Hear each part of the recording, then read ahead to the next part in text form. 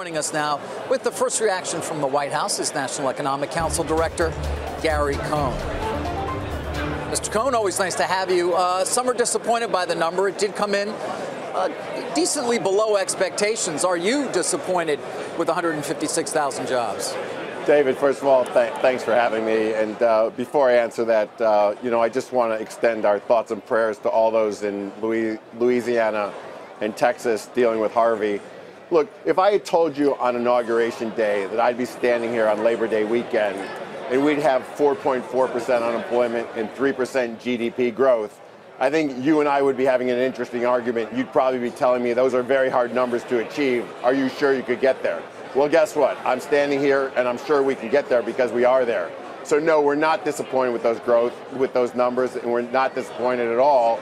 Remember, these numbers are just numbers that come out every month. We're looking at the trend overall. We're looking at job growth. We're looking at job creation. And we see a lot of very good momentum in the numbers. The one numbers that went down were government. We've always said government's going to get smaller. The private sector is getting bigger. We see job creations in the sectors we want to see job creation in. Right. I know we're going to hear a lot about that 3% GDP number, particularly because President Trump discusses it in relation to tax reform. I would point out, as you well know, the final numbers on second quarter 16 GDP were 2.9, and the full year is still not anticipated to be near 3%.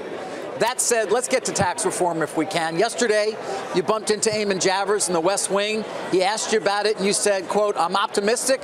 I think we have a reasonable shot." Why are you optimistic on tax reform, and what does it mean when you say reasonable shot? Look, I am optimistic, and I think we have a more than reasonable shot because we need to get tax reform done. If you listen to what President Trump said in Missouri earlier this week, he laid out what we need to do in this country.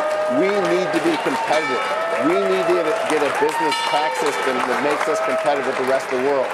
If we get a tax system that allows us to compete, we will hire people. When you hire people, you compete for labor. When you compete for labor, you drive wages. We need wage growth. We need job creation in this country. We've got to get competitive with the rest of the world.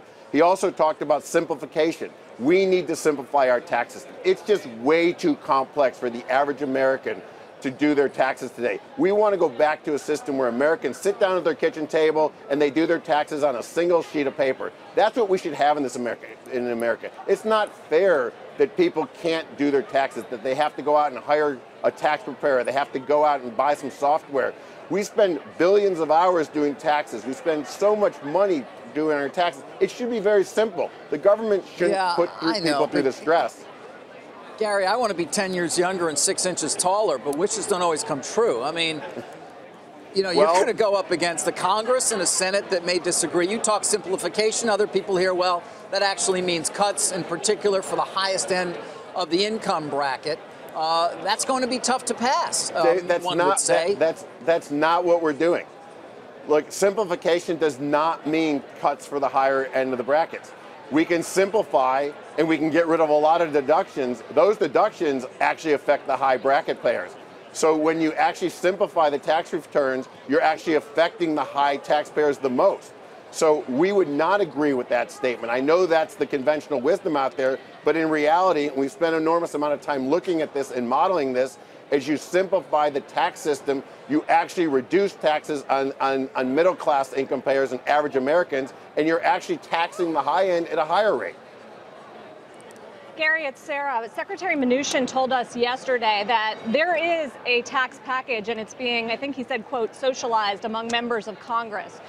What exactly does that mean? All we've seen is a one-pager from your administration, which had some ideas out there, a statement of principles, but can you give us any more details about what exactly is being passed through Congress at this point that makes you so optimistic that it's going to go through committee and to the president's desk by the end of the year?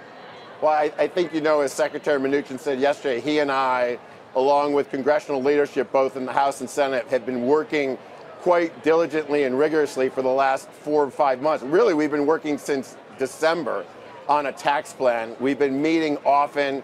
We've really agreed on a skeleton and a framework for what taxes need to look like.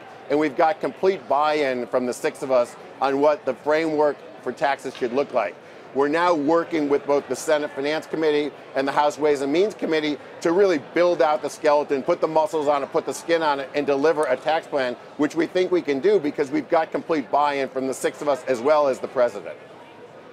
How difficult is it, Gary, to sell the notion that putting a corporate tax cut, corporate tax simplification at the centerpiece is going to translate into jobs? I mean, the research isn't all that great. You have after-tax profits of U.S. companies already been running near record highs, and we have the job growth and wage growth that we have. Well, we don't have wage growth. If you look at what wages are doing, wages are running flat in the United States. We're 2.5%, so we've literally had flat wage growth. You think of the situation that we're in the United States today, where we have a tax system that charges, let's say, 15% or 20% higher than a European competitor. You start with a 20% disadvantage in taxes. So if you're a European competitor, you can charge less for your product, you can pay your labor more, and you can be more profitable. How can we put America in that position?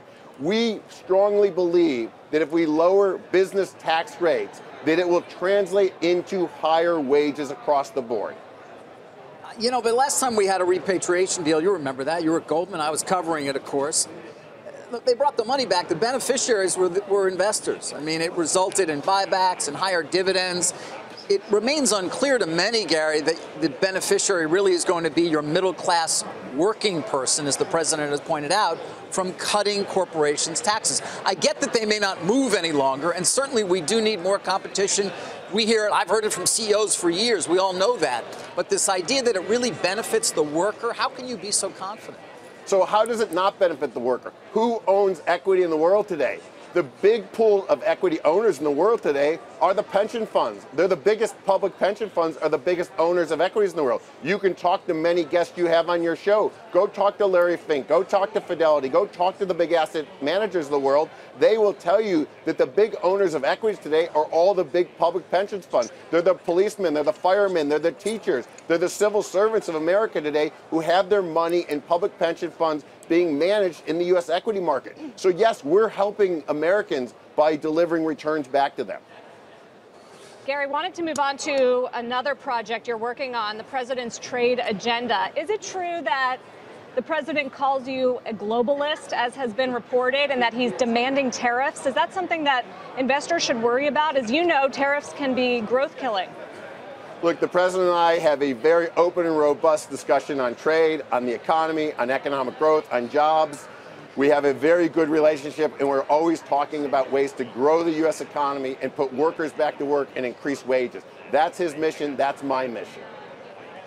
And finally, Gary, the Washington Post today reporting that the president, you just mentioned, of course, your relationship, is quite unhappy with you in terms of interview you gave to the FT in which you clearly stated your opposition to comments that had been made, at least involving the unrest in Charlottesville.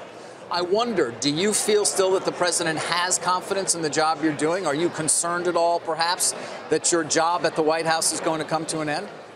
I have a great relationship with the president. We're working well together. We spent an enormous amount of time this week working on taxes. We were out in Missouri talking about taxes. We spent time talking about taxes. We're going to be out next week traveling, talking about taxes. He and I are spending time working together on all of the big economic issues that are going to drive economic growth and drive wages in this country. That's what he cares about. That's what I care about.